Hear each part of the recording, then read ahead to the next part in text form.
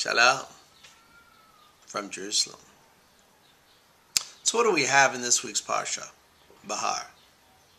Well, amongst other things, the Torah tells us of a person who becomes poor, and so he must sell his field. Now, how is this person redeemed? There are actually three ways in which this person can be redeemed and redeem his field. First of all, the Torah tells us, his redeemer who is closest to him, he shall come and redeem his brother's sale. That's right. He has a relative, rich Uncle Tom. Well, Uncle Tom comes and pays for the field that this person had just sold. And the field goes back to his brother. That's right. That's the first way. The second way the Torah tells us that redemption can come about for this person's field is if the person has no redeemer. He himself has to redeem his own field, meaning that he saves up enough money in the coming months and he puts that money aside. And now he has funds in order to repurchase back his own field. He redeems himself. That's the second way. Now, if there is no relative to come to redeem or to help him, and he cannot redeem himself, then the sale goes back to him at the end of the time period, the Yovel. At that time period, automatically, the field is redeemed. Now comes along the Or HaChaim, the commentary, and tells us that this paragraph that the Torah relates to us about the field is much more deeper than just talking about any particular field. Actually, this portion over here is talking about the redemption process of the Jewish people. No less. That's right. The redemption process of the Jews. How will the Jews be redeemed in the end of days? It's huge stuff. Very, very huge and very heavy. So the Or HaChaim teaches us that in reality, we are talking about the Jewish people and their exile. The Jewish people and the exile, the Gullus. Jewish people have been thrown out of their land when the Romans, so long ago, destroyed the Second Temple. Since that time, the Jews have been wandering from place to place, as we all know. That's right. How will the Jews be redeemed? How will they come back to the land? How will they rebuild the land? How will it happen? The Or HaChaim tells us that the first possibility, the first choice, is of course rich Uncle Tom. That's right. Now rich Uncle Tom are represented, they are the rabbis, the leaders of the Jewish people in every single generation. They have the power to awaken the Jewish people to return to the land of Israel and to get back on the track that we've been sorely missing for those years. That's right.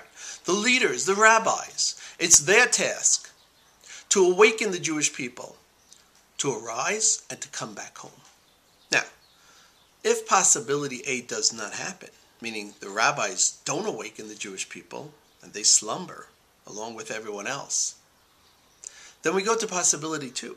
Possibility 2 is that the Jews themselves redeem themselves with their little savings that they've put together. That's right. The Jews awaken themselves. They don't look to the rabbis. They don't look to the leaders. They awaken themselves and they hop on the bus, Gus, and they head on home to the land of Israel. That's the second possibility. Now, the third possibility is at the end of days. That's right. There is no Uncle Tom, there's no relatives, there's no rabbis to awaken the Jewish people. And the Jewish people themselves are sleeping, not going anywhere, happy in Muncieville and other such places, yes, that you know about. Then there comes the third possibility. At the end of the time period, at the end of the Gullus that God had placed, that eventually this would be the end. That's the time period. Redemption is at hand no matter what. The Or HaChaim says, Afilu Rishaim Gimurim Chas v'Shalom. Even if the Jews are wicked, even if there's no awakening of tshuva, even in that case, there is an end to the exile. There is an end, Ketz Koyamim, and the Jewish people will be redeemed. That's right. Those are the three possibilities of redemption. And the Or HaChaim adds to us, Oy vavoy, those leaders, if they don't do their task and awaken the Jewish people as they are supposed to return, to have a redemption, they, the Or HaChaim writes, will be accounted for in the day of judgment before God. Meaning, they are given this task to awaken the Jewish people, to redeem the Jewish people, to make sure that they come back to Eretz Yisrael. That's right. Come back home. But what do we see instead? We see them going out to the golf course.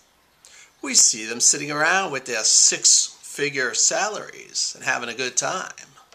Hey, why should we bring our communities? Why should we awaken our kihilot to come back home when everything is so grand here in the Golden Medina? So they sit there, and they're happy, and the people are happy because they're enjoying themselves. But there will be an accountability for that. There will be taken into account by the Master of the universe at the end. That's right. Those people will be held accountable for their actions, for not doing their task and bringing the people back home. That's what it's all about, boys and girls. This is a tremendous secret that the Or HaChaim is telling us. These are the ways, the paths of redemption. Rabbis, the leaders, have to awaken. And when they don't, oy vavoy. Not only don't they, but they do the opposite. They tell you to keep living there in the gullus.